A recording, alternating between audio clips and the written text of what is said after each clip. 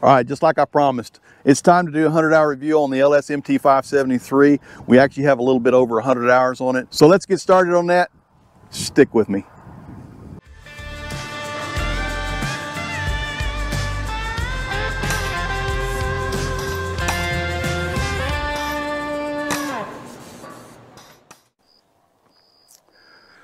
So let's talk about some good things about this tractor. All right, so as far as the power goes of this tractor, it has been awesome. You guys have seen us do quite a bit with this tractor. I have had it out in the field and I have chisel plowed with it with a 7-shank chisel plow. And there's some video about that.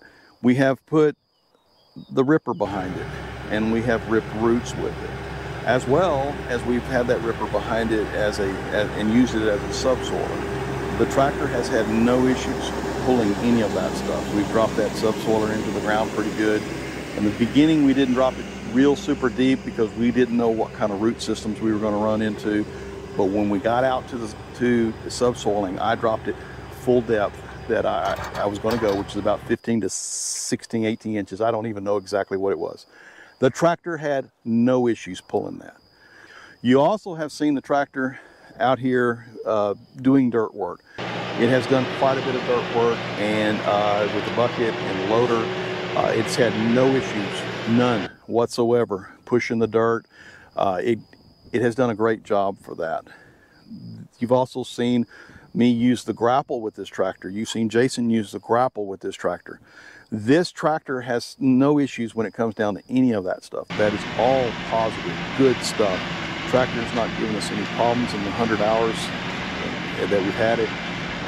It has just gone and blown. And I have planted with it with a cedar on the back, real light duty type stuff. And then I've taken that all the way over to the heavier stuff where we've put that ripper behind it and actually ripped this black dirt with the flint rock in it and with mesquite roots, and we've pulled through that stuff. Now, I'm not saying the tractor didn't stop here and there, because it did, because it catches a root, but it still pulled through that.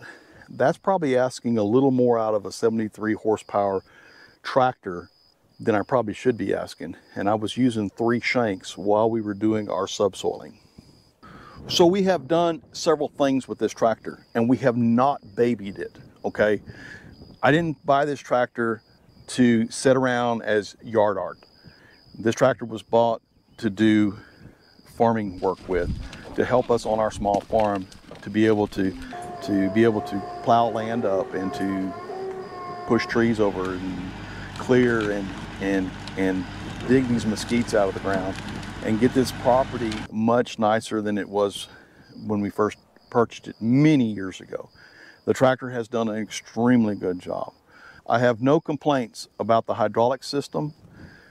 There is an exception, and we'll talk about that here in a little while. Everything has worked great. I have just no complaints whatsoever. The tractor has pulled its weight around here, and it does a good job. I do use an older tractor for clearing some of the brush out so I don't tear up things on this tractor. I don't want to punch a hole in the cab. And getting under them trees, I'm not going to take this tractor up underneath those trees and pull that brush out. So it's probably going to be asked, and I'm going to go ahead and cover it right now. There's been some comments about the R14 tires. I think people are looking at tractors and trying to decide if they want R1s, R4s, or R14s. The R14 tires, they've done everything I've asked them to do. They push through the mud pretty well. They pulled well, even under the circumstances where I've put the ripper behind it, and we've done the subsoiling with our 3 ripper blades behind it. They've pulled through pretty good. They've got pretty good traction. Now, I do have a complaint about the Goodyear tire, only one of them, and we'll get into that maybe later. But that's not a tractor. That's not an LS issue. It is a Goodyear tire issue. And we hopefully can cover that in another video. So you remember back when we did the 50-hour service? Well, this tractor right now, even though we're talking about a 100-hour review, has actually 120 hours on it right now. So when I changed the oil on this, remember this tractor has a DPF, a DOC, and it has an EGR. And a lot of these tractors have the EGR. It's required, the federal government requires it. But I want to go ahead and pull the dipstick on this. This is after 70 hours of use. I just want you to see how clean the oil has been able to keep. Normally, I see this oil turn black pretty quickly, and that's not bad. That's not bad at all, actually. Another thing inside of the cab is the Graham air ride seat has been great. It's very comfortable out in these fields, especially when you're going across rough terrain.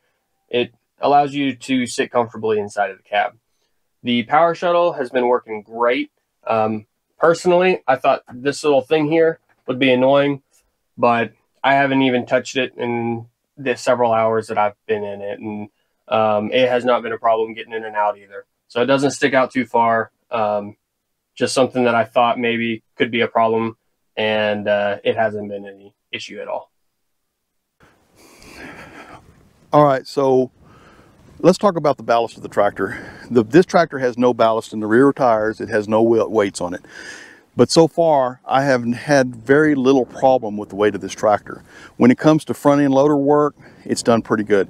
Now, it could benefit quite a bit still from adding ballast to this tractor. And I have no issue with adding some ballast to the tractor, but I want to bring up that as far as the weight goes and with loader work, even without ballast, it's done a pretty good job.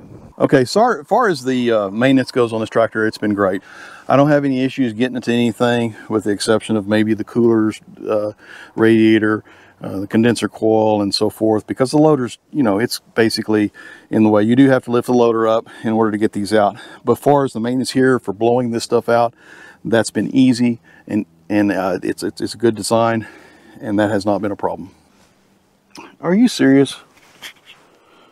Man, we need a loader that you don't have to grease.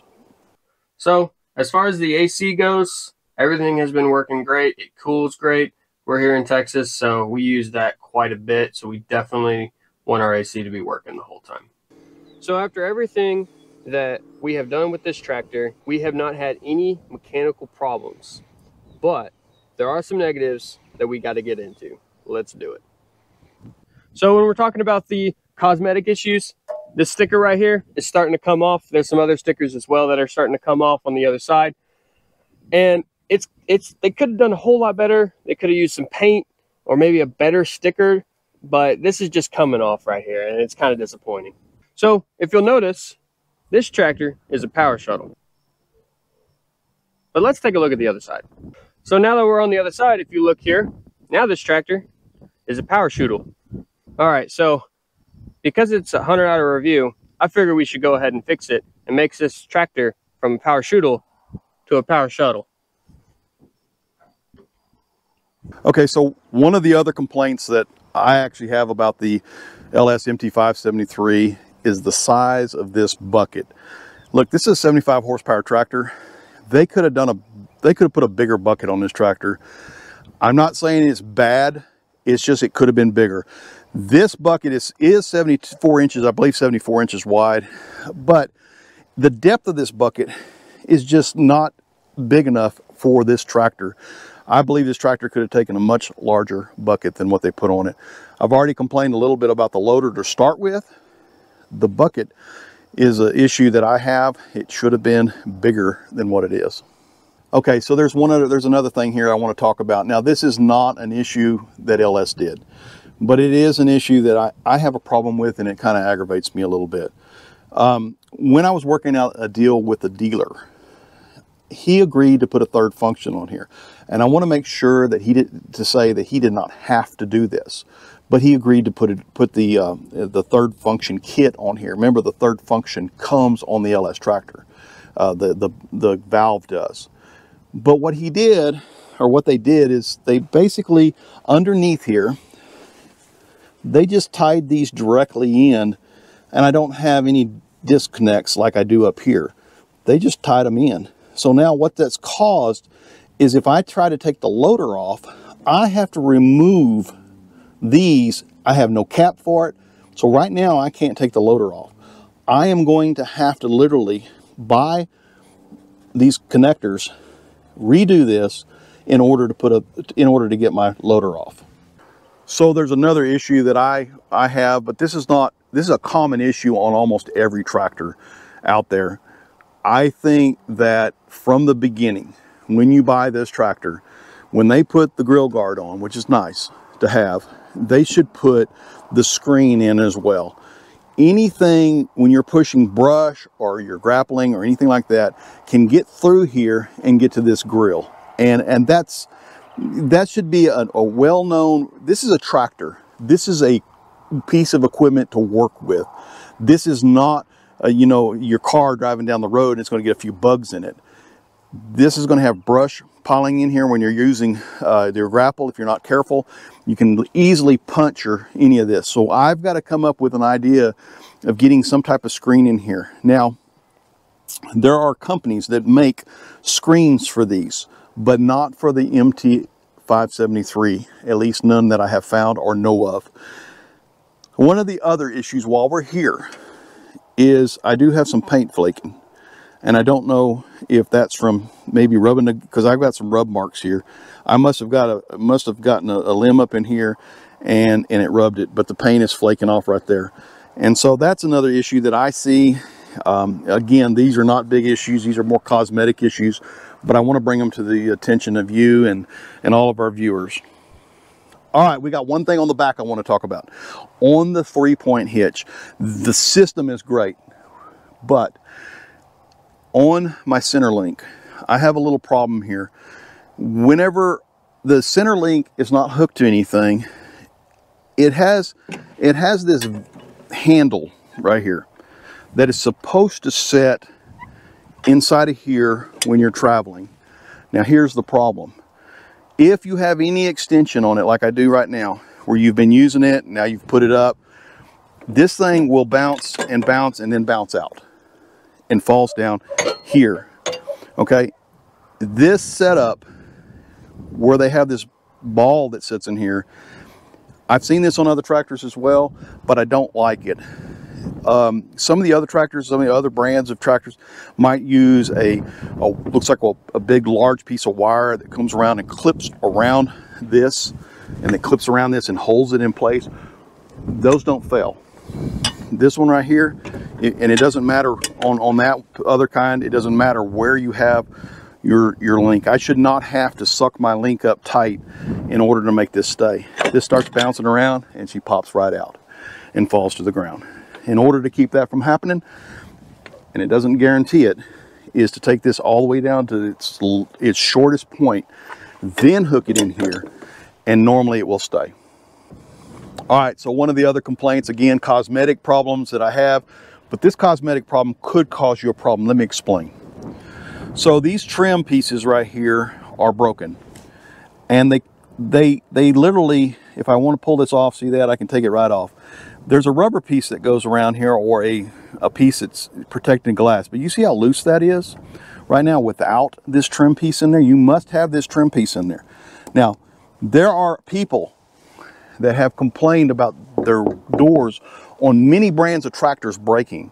Now, I wonder why that glass is breaking. Might be because if you lose this trim piece, this is steel, a bolt. And in just as my opinion, if you lose this and it starts bouncing around, steel and glass do not mix.